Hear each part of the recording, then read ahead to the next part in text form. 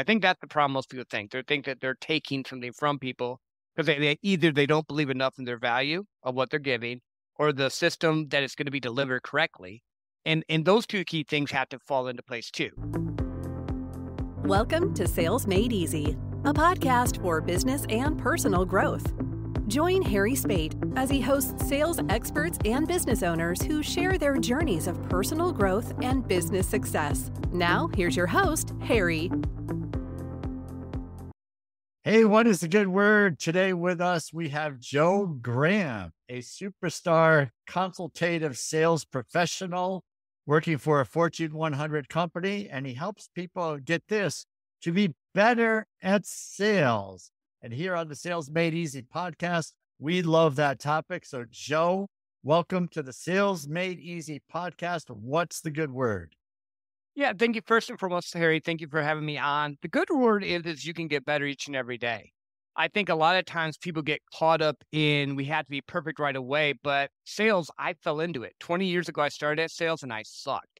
I sucked. The first guy I talked to, I literally told him I couldn't do it. I was working for Home Depot selling a gutter and I was doing a flip chart. I was so green. I'm flip charting a gutter. Now a gutter's like $3 a foot at the time. And he's like, dude, I don't care. My manager's there too. And I'm like, I can't do this. I can't do this. And he goes, dude, I like Home Depot. I'm buying either way. Just keep going. If you need to go through the flip chart, great. If not, here's my card. And I was like, wait a minute. It's not about me. If I just solve their problems, I'm good. So it was like a godsend type of moment because like I fell into sales and I thought I was done after that first second. And it turned out to be for me and helped. Oh my goodness. Yeah. So the flip charts on the $3 gutter pieces, that's great. There's always new stuff that I hear, and that's a great story. So thanks for sharing that. So this is definitely a challenge. You mentioned it, that you look at sales as solving problems. A lot of people who are newer to sales look at sales as something that's grotesque, and they shy away from it. I've heard people say things like, if I have to sell, I'm going to have to go out of business because I hate selling. And I just love the approach about what you just described, which is solving problems. When did you pick up on that? Was that early on in your first few conversations, or what's the deal there? I think it went through, I go, like everyone goes through that sales process. So you watch the Grant Cardones, you watch the Jordan Belforts, you see the movies like, oh, I can just this, or you're like, grew up in the small town like I did where salesmen are sleazy and all that craziness. Yeah. And what I did was I just started going and I was trying to do the tricks and everything, and it didn't work out well. Then all of a sudden, what ended up happening was I just started helping people. And instead of trying to sell them, I put myself in their shoes, and it helped me to the point where I was able to connect with them and treat them like it's my business, their business. I'm just helping you fix something.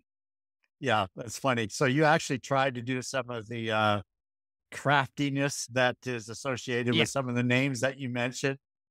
Yeah. So what made you stop that? Because I've done the same thing. I tried some It things felt too. bad. Yeah. It didn't feel authentic. It felt icky. Like I'm very good with, like, I know NLP. I know all the tricks. I know I can get them into a heightened state, but then they started Mhm. canceling. I'm like, wait a minute, what happened? I did Oh. the right steps and I didn't want the cancels and the chargebacks. So Mhm. what ended up happening was I was like, well, wait a minute. How would I like to be sold? How would I like to have things happen for me?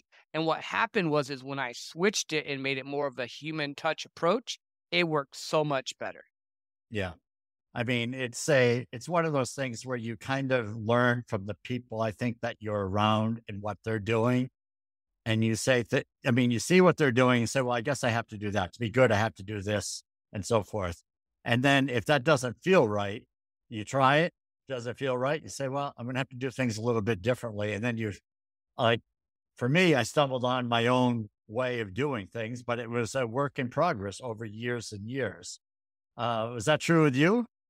Yeah, and well, in every sales is different. So I started out doing home improvement sales in person, face to face, wife, husband, son, and windows, roofing, siding. Yeah. Then I shifted to doing like e-commerce for educational products.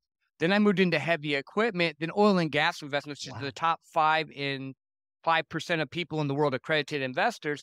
And each one of those sales was different. I had to reach out to them and talk to them differently. You talk to a wife and husband about windows a lot differently than you would talk to a CEO of a corporation, and you Mm. just learn what they needed and how you could approach them and how you could help them. Yeah, so true. So the home improvement thing, was that like a one call close? I was different. So we were Okay. supposed to do a one call close. I Yeah. did not, and that's how I got them to work. That's how I got Hmm. them to move forward and do what they needed to do. Um, with it because I was able to connect, say, hey, you know what, Harry, I can come back. And also they, what? And then I started this taking away from the one call close. I go, the next guy coming is going to give you this one deal, this one time. And if he can do that, you can get it. I'm like, look, I'm just going to give you the 10% Home Depot's going to give you. I'm going to take care of you. I'm going to treat you like I wanted to be treated. And that's how I would win those deals because I took the sales ickiness out. I took the car sales thing out and I started pointing out in that game, this guy's going to come in and do this. Oh, who's coming with you? Oh, they're going to take a window. They're going to throw cash through it because you have stuff going out. I have the lamp here. See this lamp? I can put this up if you want, or do you just Mm. want to talk business? And I would just treat them like a normal human being. And they're like, oh, I like this better. You can come back. I can come back next week if you want. They can't. Right. And Yes. that won the game. Yeah. That gimmicky stuff sounds like you're treating them as a real person, which is what people really want. Right. Yeah. I had a person one time that worked on my sales team that came from the home improvement industry. And he told me horror stories about how he stayed there, even when people were saying he was tired, he was late. One of them would go to bed. He's still in the living room talking to the other one, trying to get that deal because if he left, he felt like there was no opportunity, which was, I thought was really interesting when he got into the corporate B2B space where we were more consultative. He tried to close deals on one conversation. It's like, no, you don't need to be that way. You can actually build relationship and trust over Yeah. time, and you can sell more profitably by doing that. So it was a big change for him. So how did you make that adjustment when you went from there and then you tried other things? What kind of learning curve was that for you? It's like starting over in certain regards, but you have the skill sets that you're there. So I knew that when I went from doing the in-home service to making phone calls for heavy equipment, I was like, I'm just going to still treat this like it's my business. I'm still going to try and do it. But now I'm Mm. talking to people on the phone. So instead of being able to read their body cues, their body language, all that stuff, I only hear their voice. I'm like, oh crap, I don't know what I'm doing. So I listen to Mm. Jordan Belfort because he has a straight line system. I listen to some other stuff. I'm like, I can't do that because it feels icky. But I can listen to what the customer's asking and then just give them a solution. So I just started putting in that problem solving, like you said, that consultative approach. And I made a bunch of calls. So here's the thing. You Mm. have two things you can control, your input and your skill level. Well, in the beginning, you're going to suck at anything you do. So you need to have more touch points. You need to do more cold calls. You need to do more emails. You need to do more social outreach. At that time, it's just cold call and emails, but now you can do like LinkedIn and stuff like that. But I literally just started calling in, as a old sales guy told me, sometimes you just gotta get bloodied, and you gotta get in there and get the phone call and mess up and say it wrong, and then be like, "Ah," and then what you do is you don't think about it, you just do the next one. You critique it, you learn a little bit, you do the next one. You critique it, you do a Mhm. little bit, you do the next one. And then when you get one that works, you write that down and think, "What did I do here?" And was it what I said or was it how it worked? And then you just kinda build your process to the point where because then I started selling cell phones for a third Mm. party company that didn't even work out, wasn't even a good vein. I had to like do that, drive Uber, do all this stuff. So I'm a 20-year overnight success when you look at it. I know we talked about my Fortune 100 company, but Yeah. we're talking about the stuff in the beginning. I would go Sure. good, then I'd go bad. Yeah, yeah. So there were lots of ups and downs, it sounds like. What helped you through those periods where you're like Um, doing Uber and doing other things, especially? Yeah, that's a lot. my wife's belief in me, that was one of the biggest things Yeah. because if you have the right partner who trusts you and believes in you, it works. Secondly, the network I started getting into. I started Mm. listening to podcasts. I started listening to business owners. So I did a little bit of a different approach. Instead of just listening to like your sales guru people, Hmm. I started Yep. listening to business owners and how they built stuff from Andy Frisella to Petros to different people that had built a business from the ground up because they had to do sales because any business you do. And I'm like, I can go with what they're saying and treat customers that way. And I started Mm. doing that, started reading books, and I started going to networking events with people that were farther along than I was so that I Hmm. could learn from them and grow and just become the person I needed to be. Mm. Yeah. So when you just said that, become the person that you needed to be, what was going through your mind at the time? I mean, because you can look back and say that, but can you remember what you were thinking when you're going through all of this and learning and being around different people?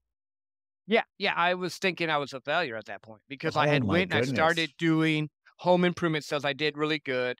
Then I moved into the heavy equipment. Then I did oil and gas. And like you're progressing, you're making more money. I'm taking care of my Mm, family. It's great. And then I had to walk away from it and start over, and my income got cut in half. So mhm, like you have that whole mental shift in your head where you're just like, oh my gosh. It's like one of the few times we had to go on food stamps for a little bit because we were still trying to build the dream. mm, And it's funny because it leads into me getting into corporate America with Spectrum, the company I just moved from. I had literally had to go back to door knocking mhm, again, go back to mom and pop, face to face, selling to get mhm, into Spectrum. And the cool thing there was simply this. I started doing that. I started getting back comfortable with just helping people and making it into a problem solving thing and helping them with their internet and phone, which was what I was doing at the time. And then it opened up to a B2B role nationwide for mid market, selling like dedicated fiber internet, voice over IP, that type of solution. mhm, And the crazy thing with that is I kept taking those principles and I just dialed and did what I needed to do. And the first year I did the fiber internet, I hit 100% and got to go to their President Circle thing, which is the top 5% of the people there. So I was mhm. at like 101%, barely squeaked in. Now I Yay. kept doing those principles. It Yep, gets better. Here's the craziness yep. of it. The next year, I hit 152%. Wow. Next year after that, I hit 162%. Then I hit 172. And then I guess last year I was about to go again. I think it was at like 165. Because when you start doing really good and you break the quotas, they raise it. Yeah, of Salespeople, you course. know this. When you start crushing the quotas, they're going to raise it. I broke the quota, they raised it, and now I shifted over to T-Mobile. But I won the President Circle 4 years in a row. But the job right before then almost took me out. You Mm, have to understand sometimes you go through that dark place, that place where it feels like everything's just caving in. And there's three things that you can do. You have your faith, the people that you're surrounded with, and your grit not to give up. great. So what was that experience that you're talking about? Was that in the job or the job prior, which was the thing that you had to get away from? The job prior was it was a third party cell phone company. They were Oh, okay. taking from us. They weren't, like the Wolf of Wall Street Yeah. type of environment. Yeah. It just was not. I'm not that guy. Now, Right. can I play that role if I have to? Yes, because I Yeah. can do what I need to do. But it didn't feel right. I Right. went from making almost 100 to making like 48,000 a year on a family of five. Mm, That doesn't work. But no. then when I get Yeah. into Spectrum and I start doing better, I make around 200, and that's a lot better. It makes life a lot easier. And that's where the podcast that we talked about earlier, the podcast came Hmm. from. Like I got to take my kids to Disney for the first time. I got to take Nice. my wife to Hawaii. We've been to Yeah. Hawaii, I think 4 times now. We're going to go again this September. So that's 5 times. Like different stuff that I like to do because I like travel. That's my Yeah. thing. You may like Yeah. cars, whatever. I don't care. I Right. just want to help people wake up to a life they want to live. But it took me 20 years to get to that consistent of 150K or more Yeah. each year. Yeah.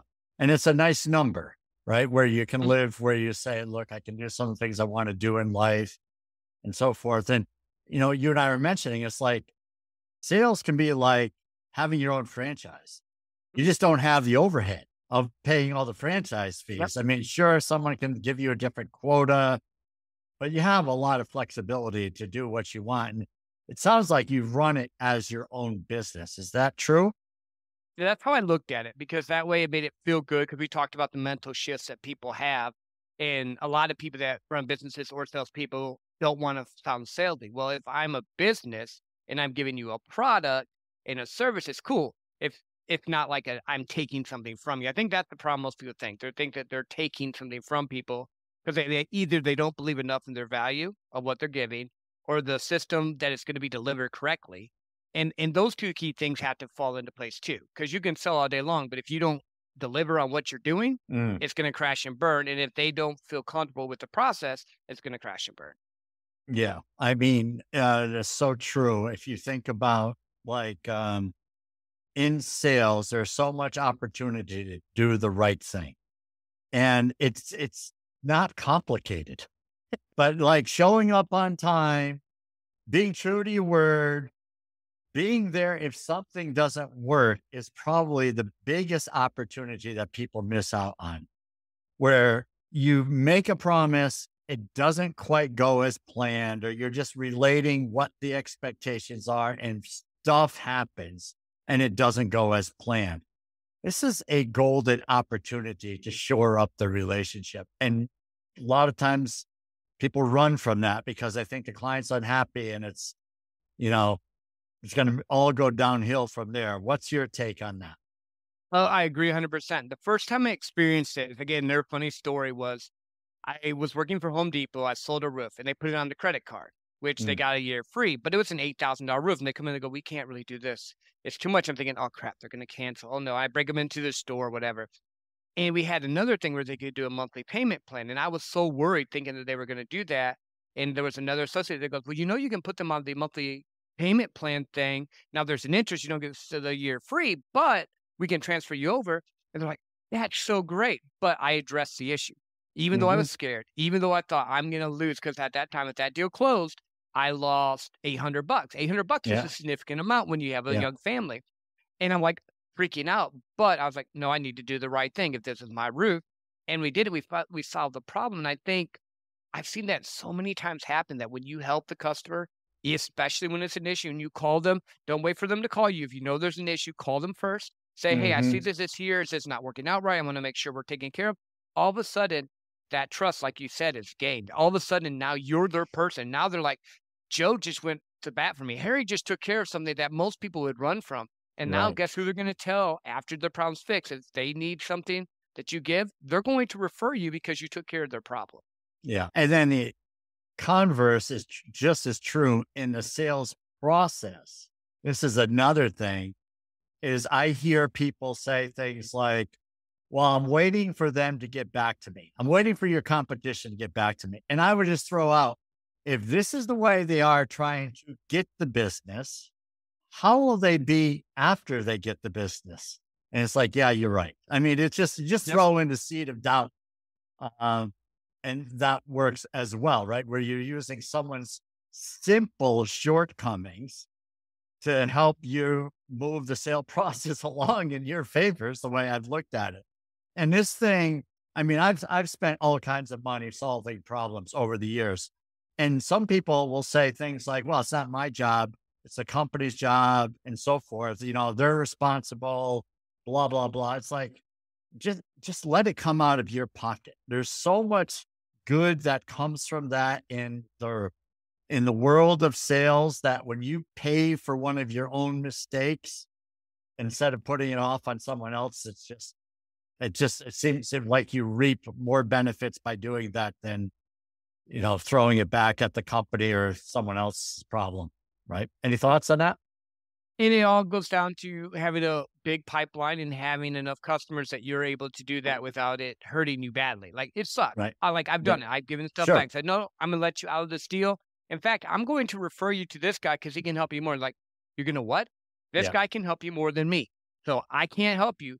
You do this. And all of a sudden my manager was like, what did you do? I'm like, I referred to them. What did you do that for? You can't. I'm like, yes, I can. Watch.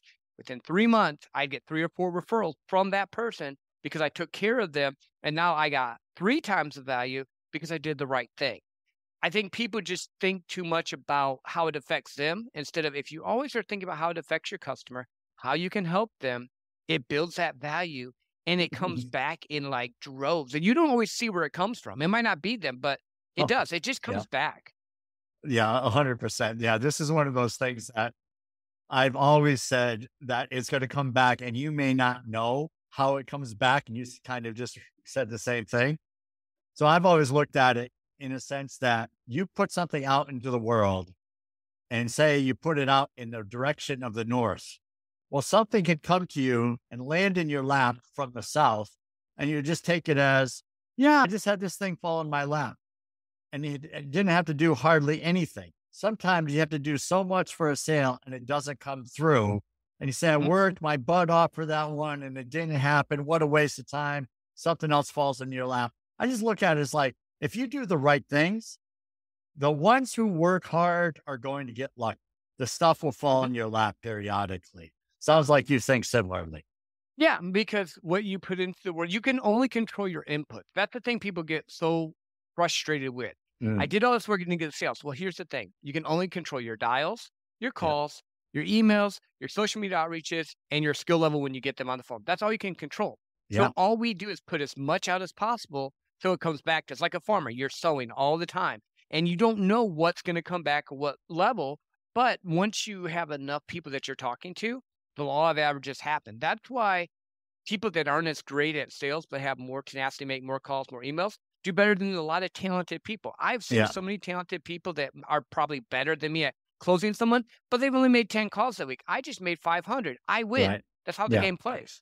Especially if you have some decent skills, right? I mean, and it's hard not to get better just by pure repetition of making the calls and looking inwardly, which sounds like you're doing because you're saying you even took notes on what was working and maybe what didn't work. And so you're making adjustments versus this concept that sales is purely a numbers game.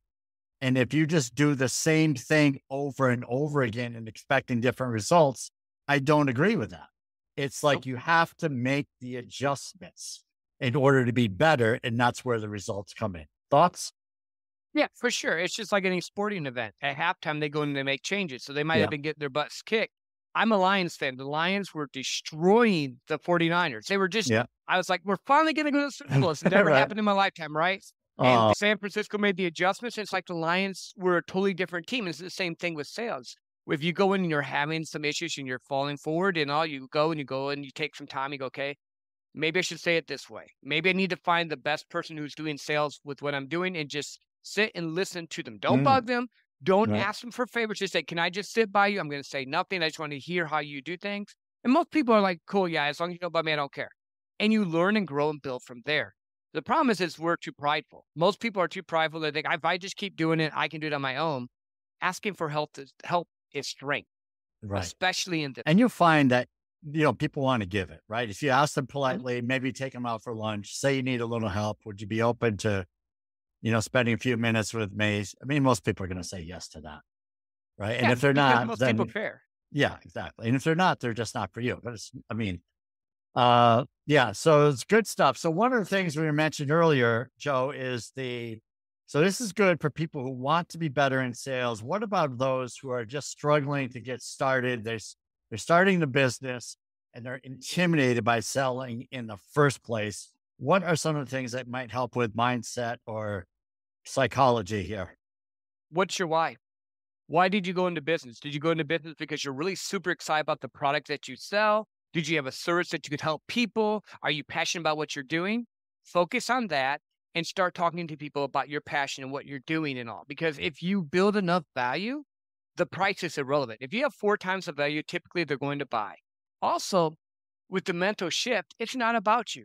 Take notes right here. Write this down. It is not about you when you're in business. It's about them. It's about your customers, how you can help them, how you can set stuff in motion, how you can solve their problem. You're not selling them. You're helping them. Ziegler said that you help enough people, you'll never have to want again in your day. The reason that we have this mindset is you've watched too many stupid videos on like Wolf of Wall Street or like Boiler Room and all that, which is fake. I mean, there's some truth to it, but it's fake for the most part. You're not just going to call up.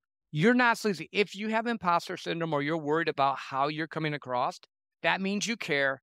Actually lean into that because now you're going to help them, give them a proposal that's fair for you and them because it's okay for you to get paid for your skills, knowledge, and stuff you've learned and go from there. I think if it's people think that that people will take them as used car salesmen. Not all used car salesmen are bad. I know some really cool ones, but that vibe, and I think that's the problem. In reality, sales is just helping people. That's what it is. Yeah, 100%. It's so good. Lots of good stuff that's out of there. When you think about the used car salesperson, the stereotypical 1980s movie, used cars, that comes to mind for me. But the reality is that, selling can get us into a whole different lifestyle. And if you really care about people, like you mentioned, sometimes we have this imposter thinking going on. I realize that I'm going to outwork even myself.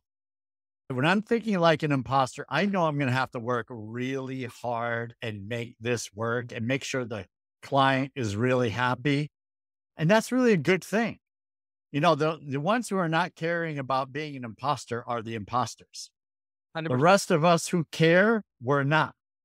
And so whatever doubts we have, we're going to outwork it. And who would you rather buy from? Someone like you who's going to work really hard for the money, or someone who just doesn't care nearly as much as you? And it's going to be you. And that's why it's much easier to sell with that mindset. Any other thoughts on this? Yeah, just also the flip side. So I have grinded in the hustle culture, and I understand there's times you have to grind.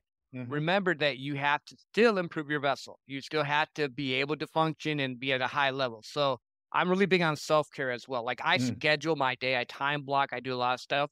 So there's times in the morning where I'll go for a walk because I like nature. Or I might do like a Ah, nice. prayer or meditation, whatever vein Mm. you go there. I lift weights. I do things to help me so that when I show up, I can be 100% present. So I always want to put the caveat on there because a lot of times it'll sound like I'm like, hustle, hustle, go, go, go. No, I'm very much into doing what you need to do, but I'm also into blocking it. And I'm going to do this for the next 2 hours. I'm going to make calls. I'm going to be intentional with calls, no emails, no nothing.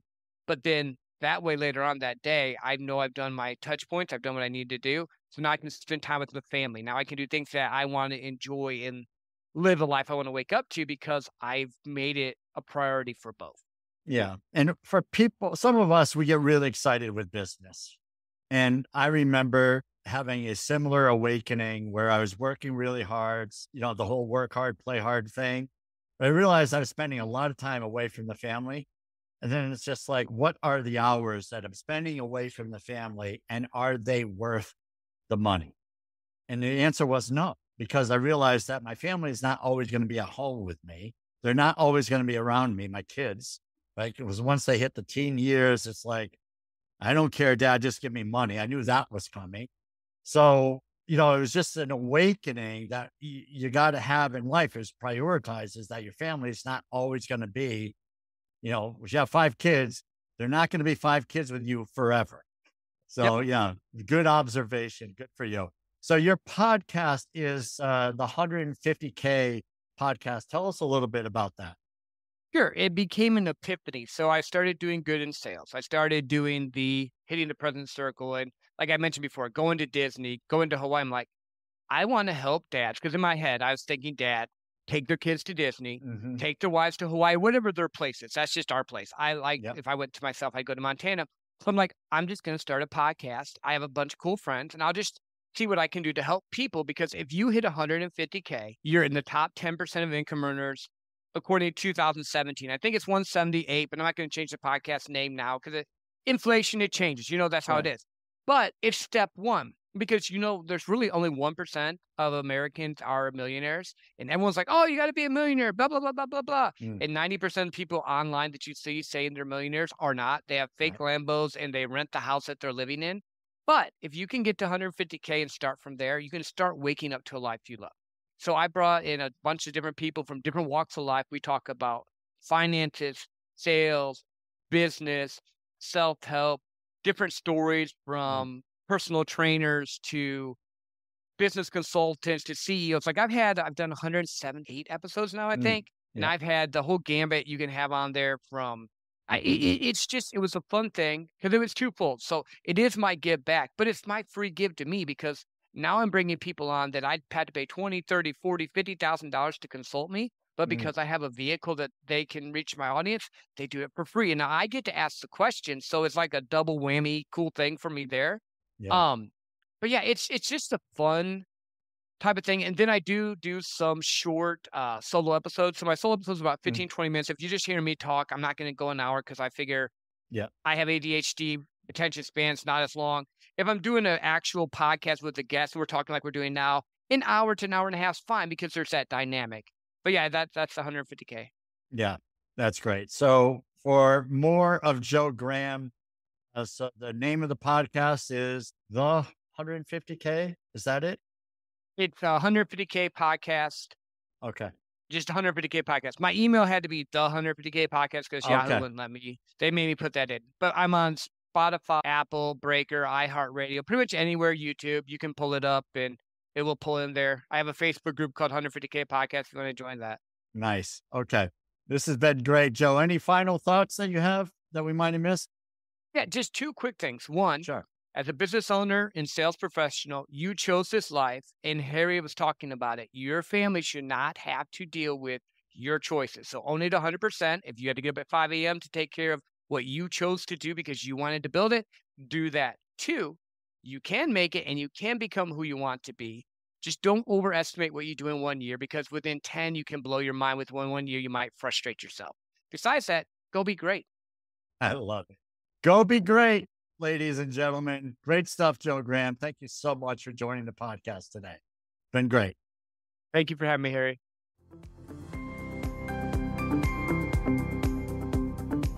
Thank you for listening to Sales Made Easy. If you found value in our conversations, please subscribe and leave a review.